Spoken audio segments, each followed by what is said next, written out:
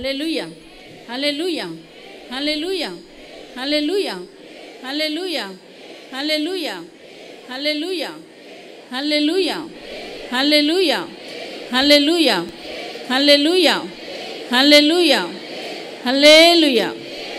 దేవునికి మహిమ కలుగునుగాక. పరలోకంలో ఇదే ఉంటుంది, ఆరాధన ఉంటుంది. వాక్యం ఉండదు, ప్రార్థన ఉండదు, ఇంకోటి ఉండదు, ఆకలి ఉండదు, దాహం ఉండదు, చీకటి ఉండదు. అటువంటి మంచి లోకానికి వెళ్ళబోతున్నాం. దేవునికి మహిమ కలుగునుగాక.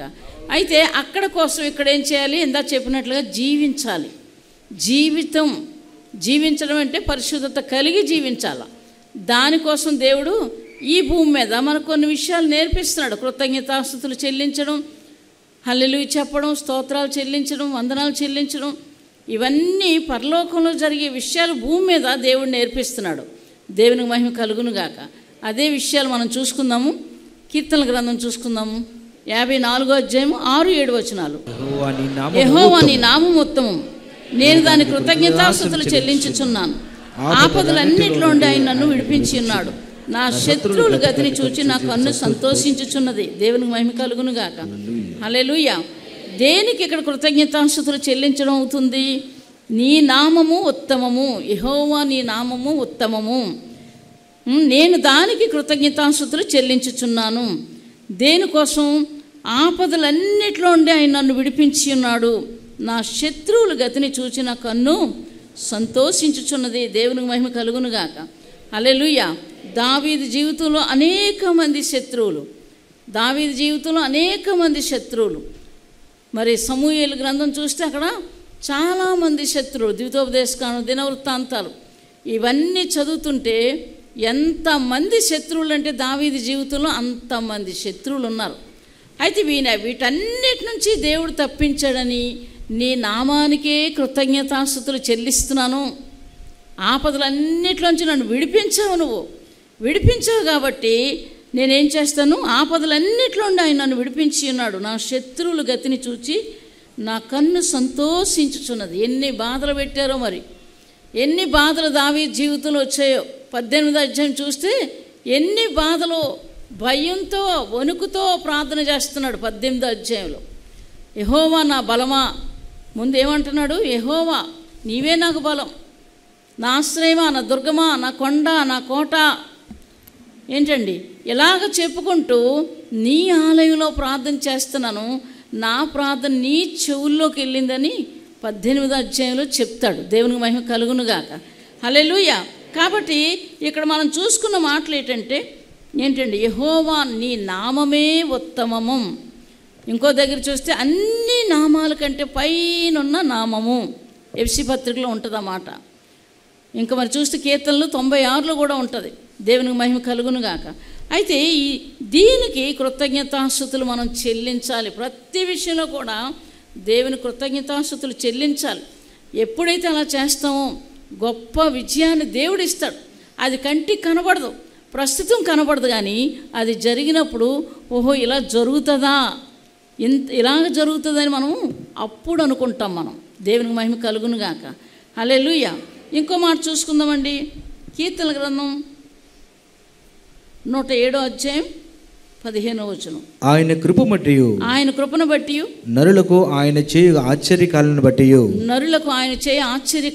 బట్టి వారు యెహోవాకు కృతజ్ఞతాస్తుతులు చెల్లించుదురుగాక. ఆపదలన్నిటిలోంచి విడిపించినందుకు కృతజ్ఞతాస్తుతులు, నరులకు ఆయన చేయ ఆశ్చర్యకార్యాలు బట్టి ఆయనకు కృతజ్ఞతాస్తుతులని ఇక్కడ 2 విషయాలు చూస్తున్నాం. అసలు కృతజ్ఞత అంటే ఏంటి? తగ్గించుకోవడం, దేవుడు చేసే మేలు, ఉపకారాలు మర్చిపోకుండా ఉండడం, దేవునికి మహిమకరంగా జీవించడం. అలాగే ఎవరు చేశారంటే దావీదు చేశాడు. సమూయేలు గ్రంథం చూసుకుందామండి. 2వ సమూయేలు గ్రంథం 9వ అధ్యాయం 1 నుంచి 9 వచనాలు చూద్దాము. 2వ సమూయేలు గ్రంథం 9వ అధ్యాయం 1 నుంచి 9 వచనాలు. యోనాతానును బట్టి నేను ఉపకారము చూపుటకు సౌలు కుటుంబంలో ఎవడైనా కలడా అని దావీదు అడిగాను. సౌలు కుటుంబమునకు సేవకుడు సీబాయను ఒకడుండగా వారు అతన్ని దావీదు నొద్దకు పిలువనంపిరి. రాజు సీబావు నీవే కదా అని అడుగగా అతడు నీ దాసుడైన నేనే సీబాను నన్ను. రాజు యెహోవా నాకు దయచూపినట్లుగా నీకు ఉపకారం చేయుటకు సౌలు కుటుంబంలో ఎవడైనానో ఒకడు శేషించి ఉన్నాడా అని అతను అడుగగా సీబా యోనాతానుకు కుంటికాలు గల కుమారుడు ఒకడు ఉన్నాడని రాజుతో మనవి చేశాను. అతడు ఎక్కడ ఉన్నాడని రాజు అడుగగా సీబా చిత్తగించుము, అతడు లోదేవారు అమ్మీయేలు కుమారుడుగు మాకీరి ఇంట ఉన్నాడని రాజుతో అనను. అప్పుడు రాజైన దావీదు మనుషులను పంపి లోబేదారులోనున్న అమ్మీయేలు కుమారుడుగు మాకీరి ఇంట నుండి అతన్ని రప్పించెను. సౌలు కుమారుడైన యోనాతాను పుట్టిన మెఫీబోషెతు దావీదునకు వచ్చి సాగిలపడి నమస్కారం చేయగా దావీదు మెఫీబోషెతు అని అతన్ని పిలిచినప్పుడు అతడు చిత్తము, నీ దాసుడే నేను ఉన్నానని అనెను. అందుకు దావీదు, నీవు భయపడవద్దు, నీ తండ్రి అయిన యోనాతాను నిమిత్తము నిజంగా నేను నీకు ఉపకారం చూపి నీ పితరుడైన సౌలు భూమి అంతయు నీకు మరలా ఇప్పింతును. మరియు నీవు సదాకాలము నా బల్ల యొద్దనే భోజనం చేయదువని సెలవేగా అతడు నమస్కరించి చచ్చిన కుక్క వంటి వాడినైనా నాయుడల దేవునికి మహిమ కలుగునుగాక. 3వ వచనం చూస్తే యెహోవా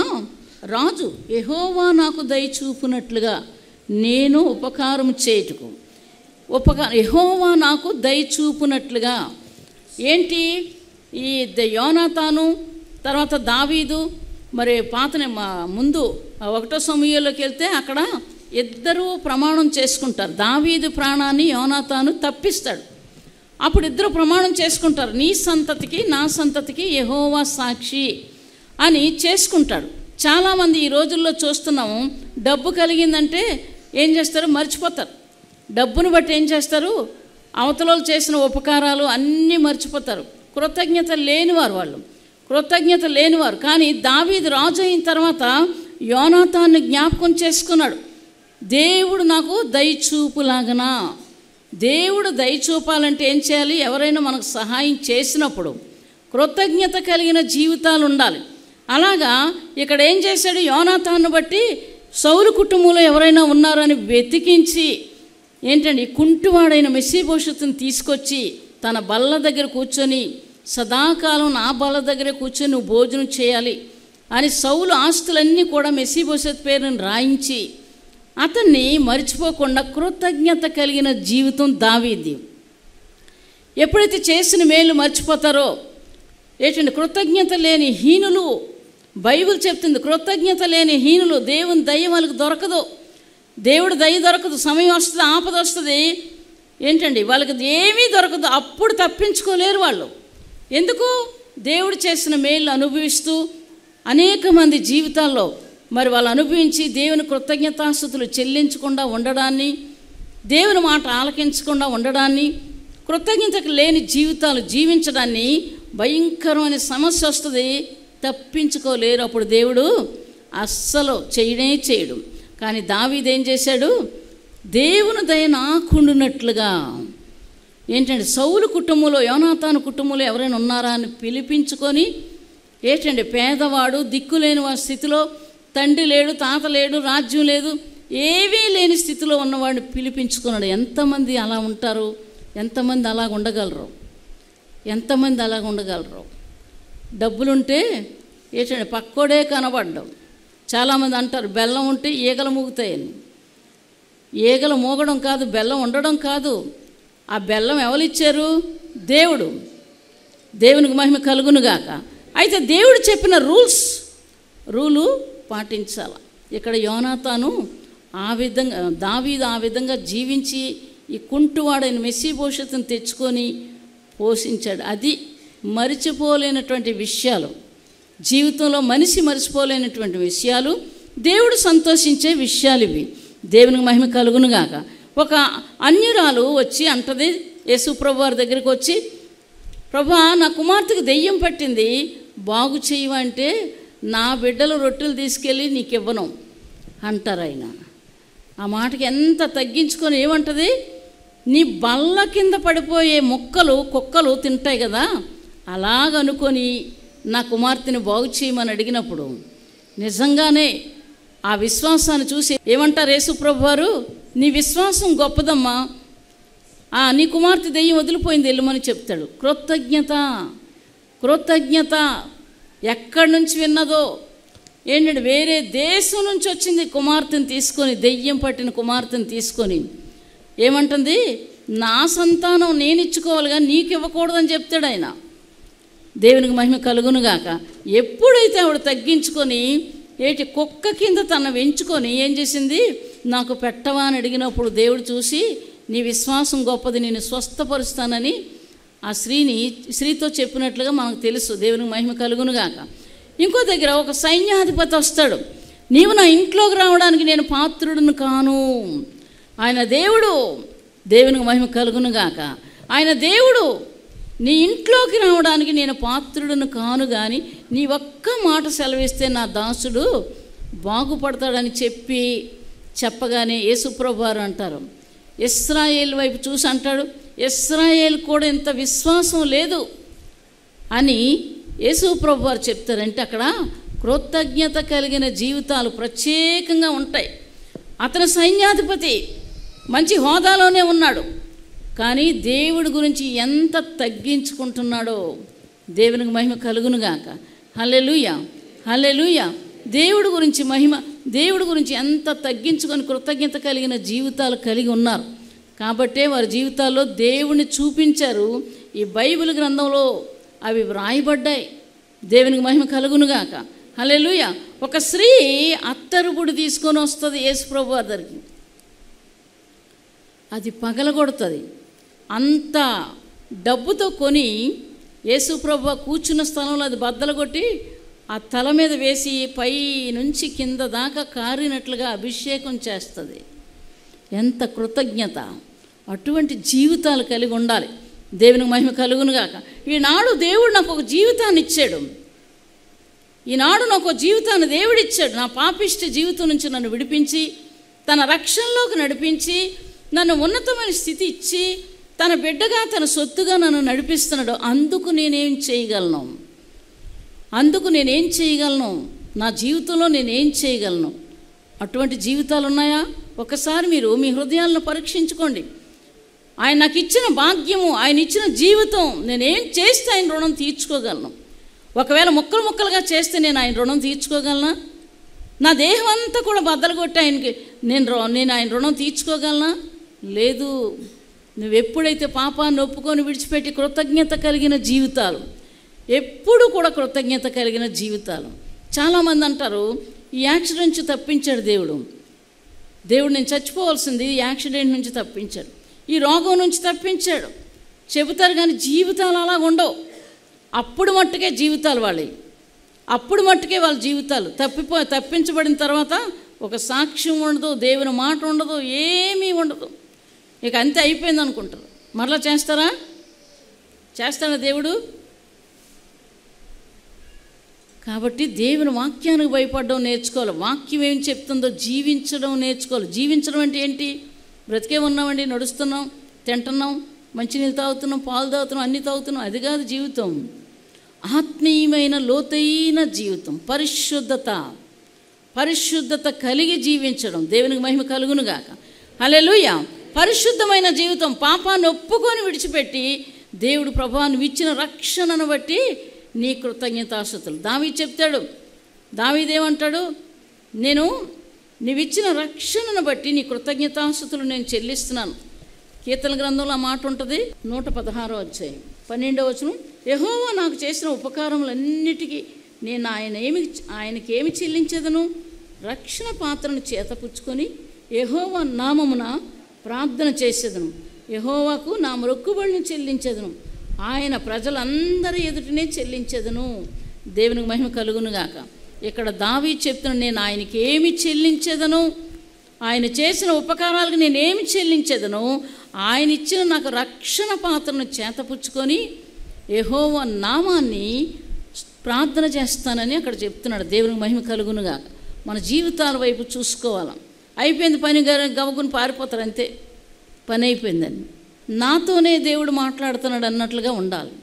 నా జీవితానికి ఒక అర్థము దేవుడు ఇచ్చాడు. దేవుడు ఈరోజు పాపం చేయకుండా ఎన్ని కష్టాలు ఒక స్త్రీ పడుతుంది. భయంకరమైన వేదన, ఏడలేని రోజు లేదు. ఏంటండి, భయంకరలే ఉన్నారా ఇంట్లో, కానీ తను చెయ్యాలంటే చేసివచ్చు. తప్పులు చేయాలన్నా, అబద్ధాలు ఆడాలన్నా, తెచ్చి సంపాదించుకోవాలన్నా చెయ్యొచ్చు. దేవునికి భయపడి ఆకలితో ఉండడం నేర్చుకుంది. దేవునికి మహిమ కలుగునుగాక. ఎక్కడి నుంచి వచ్చింది ఆ జీవితం?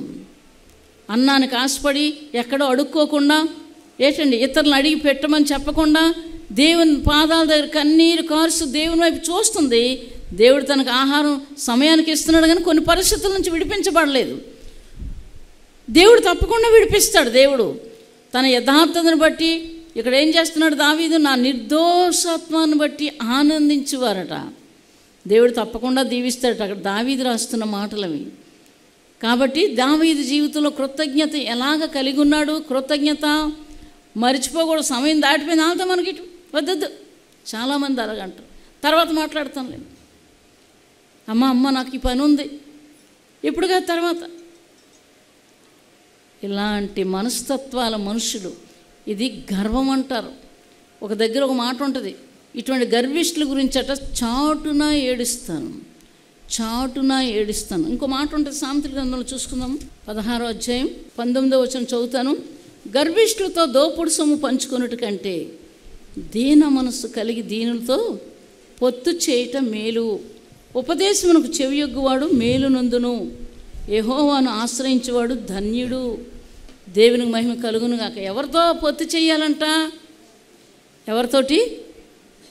చాలామంది పరిశుద్ధంగా జీవిస్తూ ఉంటారు. దేవుడు ఏం చెప్తున్నాడు? దుష్టులు ఆలోచన చొప్పున నడవక, పాపుల మార్గాన్ని నిలవక, అపహాస్కులు కూర్చున్న చోట్లో కూర్చోవద్దని దేవుడు చెప్తుంటే వాళ్ళే అంటుపెట్టుకుంటారు. వాళ్ళే జీవితం వీళ్ళకి. దేవుడు చెప్పిన మాట వినడం జీవితం కాదు. దుష్టులు ఆలోచన చొప్పున వాళ్ళకి ఏం దొరకదో.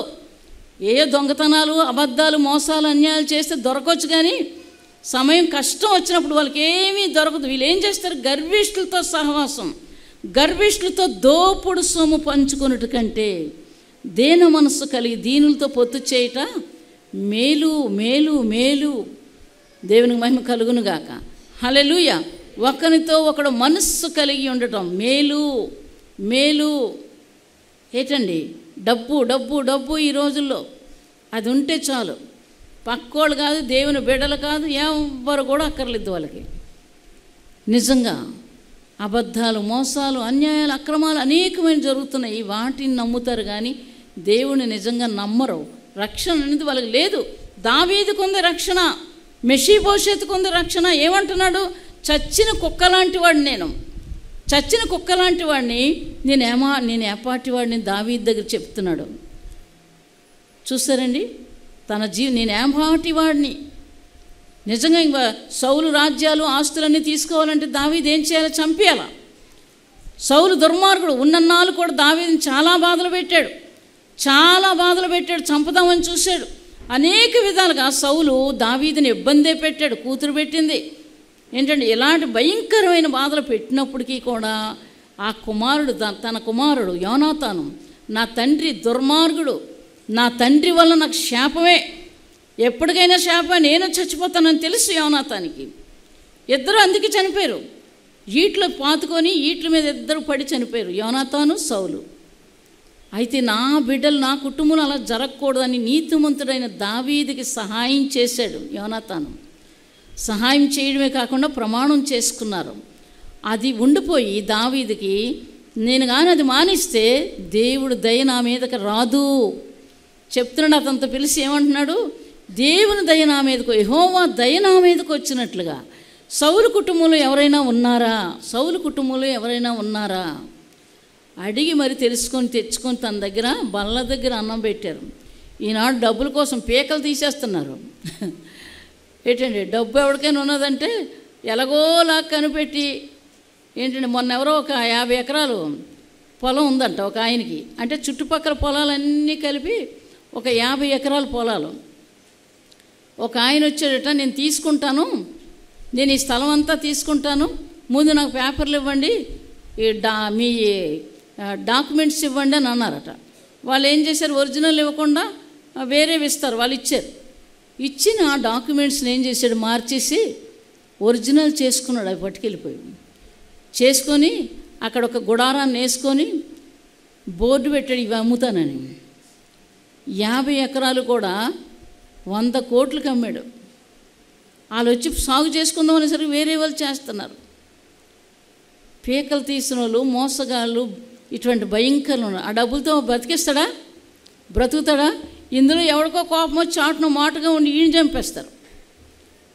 కాబట్టి ఇలాంటి పనులు చేసేవాళ్ళు ఎంతోమంది ఉన్నారు. వాళ్ళు చెప్పి బాధపడుతున్నారు. ఇంకేముంది, అయిపోయింది అంతాను. కాబట్టి మన దేవుడు మోసం చేయడు. దేవునికి మహిమ కలుగును గాక. హల్లెలూయా. ఎంతమంది నమ్ముతున్నారు? చప్పట్లు కొడదాం ఆయనకి. హల్లెలూయా, హల్లెలూయా. నీ వస్తువు ఏది పోదు. యోబు గ్రంథంలో చెప్తున్నాడు, నీ వింటిలోకి చూచుకొనగా నీ వస్తువు ఏదీ పోలేదు. 6 బాధలు వచ్చాయి, 7 బాధల్లో కూడా నేను విడిపిస్తాను. ఎలాగుండాలి? జీవించడం నేర్చుకోవాలి. జీవించడం అంటే ప్రాణంతో బతికొండడం కాదు. ఇందా చెప్పాను కదా, పరిశుద్ధత, యథార్థమైన జీవితాలు, నిర్దోషమైన జీవితాలు, దేవునికి ఇష్టకరమైన జీవితాలు, దేవుని వాక్యానుసారంగా జీవించే జీవితాలు ఎప్పుడైతే మీకు కలిగి ఉంటాయో మీది రూపాయి పోదు. దేవునికి మహిమ కలుగునుగాక. మమ్మల్ని కాపాడుతూనే ఉన్నాడు దేవుడు. మా అవసరతలకి దేవుడి దగ్గర ప్రార్థన చేస్తాం, ఇస్తాడు దేవుడు. అలాగ నేర్చుకున్నాను కానీ ఇలాగ నేర్చుకోలేదు. నేను ఎవరిని అడగలేదు. ఒక ఆయన అంటున్నాడు, మేము ఇంత డబ్బు ఇచ్చాము, అంత డబ్బు ఇచ్చినో లేనే లేరు. మన సంఘంలో ఇవ్వలేదు, బయట నుంచి కూడా నాకు అంత ఇవ్వలేదు. చెప్తాను, దానికి ఒక సాక్ష్యం చెప్తాను. కాబట్టి ఎంత భయంకరమైన అబద్ధకులో డబ్బు ఉంటే ఏం చేస్తారు? ఎలాంటి వాళ్ళ మీద, మంచి వాళ్ళ మీద కూడా ఏం చేస్తారు? వాళ్ళ అబద్ధాలు రుద్ది పెడతారు. అవతలను సంతోషించడానికి, సంతోష పెట్టడానికి. ఇలాగ ఉండకూడదు. అవతలను సంతోష పెట్టడం ఏంటి? నువ్వు దేవుని సంతోష పెట్టాలి. దేవునికి మహిమ కలుగునుగాక. దేవుని సంతోష పెట్టాలంటే ఏం చేయాలి? నీతి, ఇందాక చెప్పుకున్నాం, యథార్థత, నిర్దోషత్వం, మంచితనము, ఇవి కలిగి ఉండాలి. దేవుడు అప్పుడు సంతోషిస్తాడు. నీ మాట అవతల్లో జీవితాల్లోకి వెళ్ళి అది వారి జీవితాల్లో ప్రభావితం చేస్తుంది, అది ఫలిస్తుంది, ఆ మాట జరుగుతుంది నువ్వు ఎప్పుడైతే జీవిస్తావో. అలాగ జీవించకపోతే చాలామంది పడిపోతున్నారు. చాలామంది పిల్లలు వదిలేస్తున్నారు, ఏడుస్తున్నారు. ఒక్కొక్క సహోదరి ఏడుస్తున్నారు. మా జీవితాలు ఎలాగైపోయి. మంచిది ఎత్తుక్కోవాలి, మంచిదాన్ని చూసుకోవాలి, మంచిదానిలో నడవాలి, జీవించాలి, మంచిదాని కోసం జీవించాలి. మారు మనస్సు అంటే ఏటో అర్థం చేసుకోవాలి. ముందు మారు మనస్సు అంటే ఏంటి, ఎందుకు ఇలా చెప్పారు, మారిపోమని ఎందుకు చెప్పారు దేవుడు? ఆయన సేవకు వస్తుండగా ముందు చెప్పే మాట ఏంటి? ఇదిగో పరలోక రాజ్యం సమీపిస్తుంది, మీరు మారు మనస్సు పొందండి, మారు మనస్సు పొందండి. ఎవరు చెప్పారు? యేసు ప్రభువు వారు చెప్పిన మాటలు. పేతురు, యోహాను, అపోస్తలుడైన పౌలు, వారు చూస్తున్న ఆంధ్రే, వీళ్ళందరూ చెప్తున్నారు. ఆయన చనిపోయాక భూదిగంతాల వరకు సాక్షులుగా వారు ఉన్నారు. మీరు చంపారు, అందరూ మాయ చేసి, అబద్ధాలు ఆడి, మోసాలు చేసి నిజమైన దేవుడిని మీరు చంపారు. మేము అక్కడ ఉన్నాము, అందుకు మేము సాక్షులమి. ఇటువంటి జీవితాలు జీవించడం నేర్చుకోవాలి. జీవితాలు అనుభవించేసి ఎవరైనా నేను తెచ్చేస్తే తినేసి లేదు అనడం కాదు. లేదు అంటే పాపిష్టి జీవితం, అంతకంటే పాపం ఇంకా లేదు, ఉండదు. కృతజ్ఞత కలిగిన జీవితాలు ఉండాలి. కృతజ్ఞత కలిగిన జీవితాలు ఉండాలి. దేవునికి మహిమ కలుగును గాక. యోహాను సువార్త చూసుకుందామండి, 6వ అధ్యాయం 11వ వచనం. యేసు ప్రభువు వారు అక్కడ చెప్తున్న మాటలు. యోహాను సువార్త 6వ అధ్యాయం.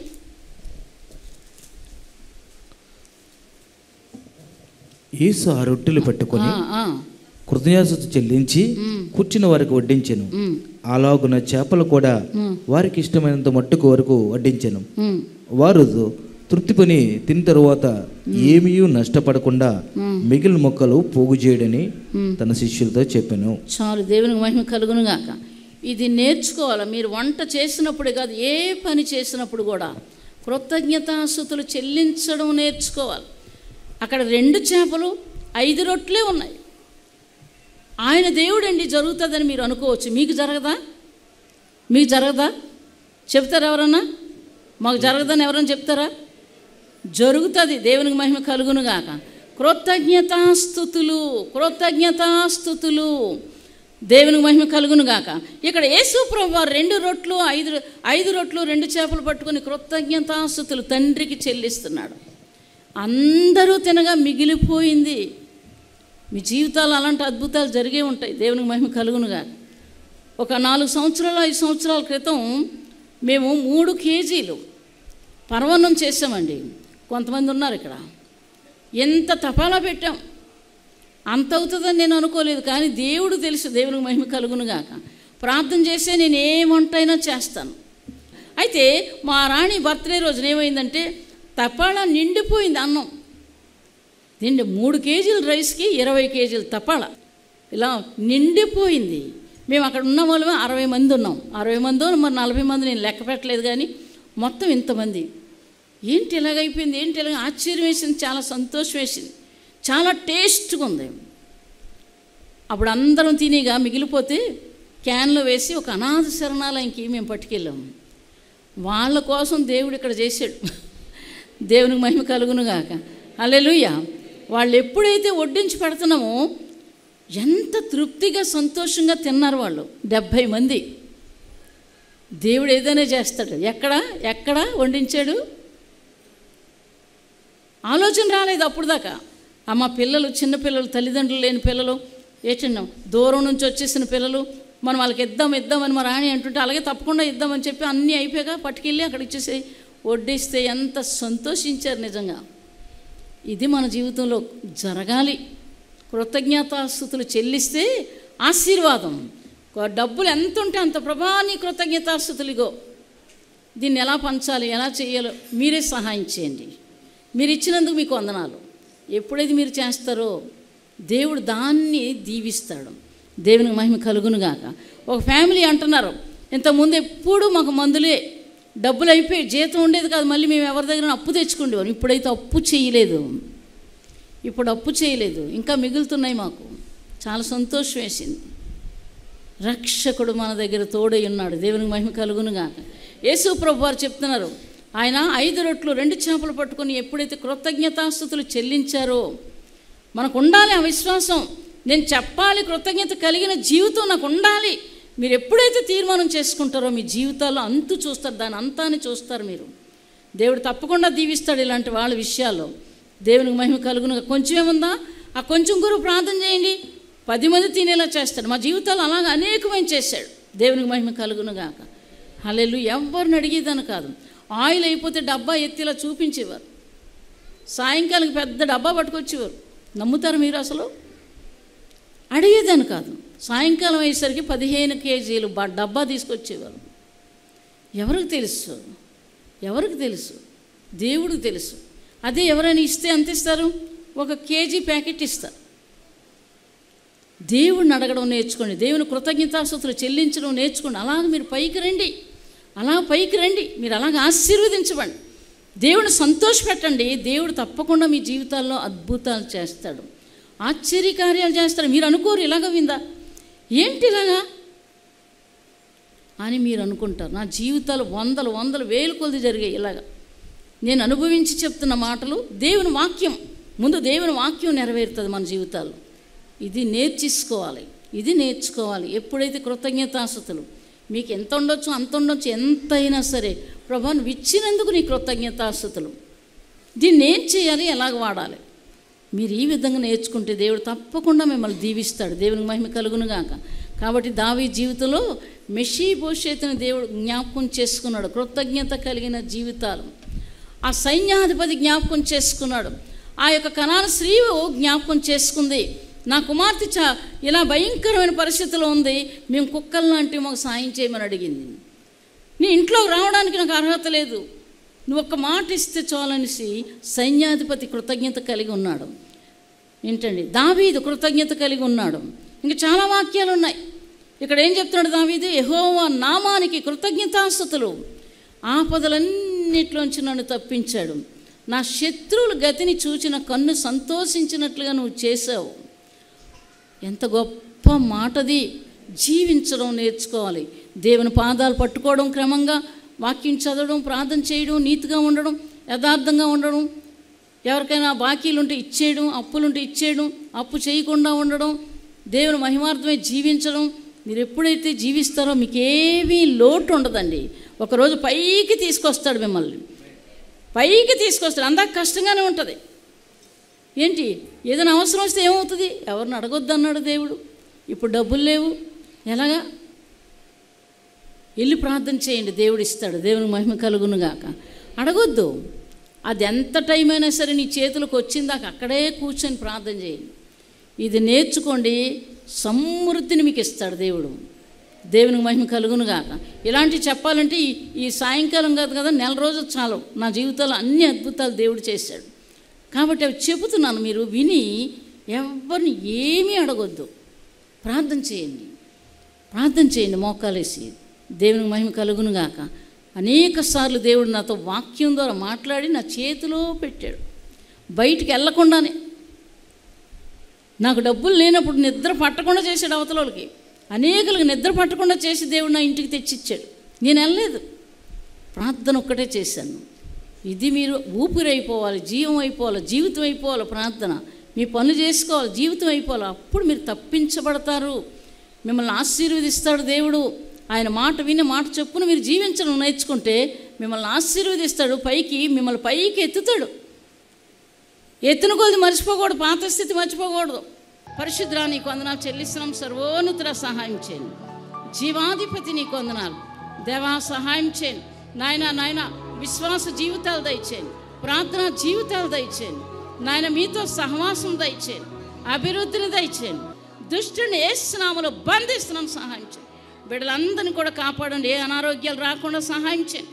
ఆరోగ్యాలతో నింపండి, బలంతో శక్తితో నింపండి. చిన్న బిడ్డలను, యవనస్తులను, వృద్ధాప్యులను వారు అందరినీ కాపాడి భద్రపరచండి. యేసు నామమున వేడుకుంటున్నాం తండ్రి, ఆమేన్.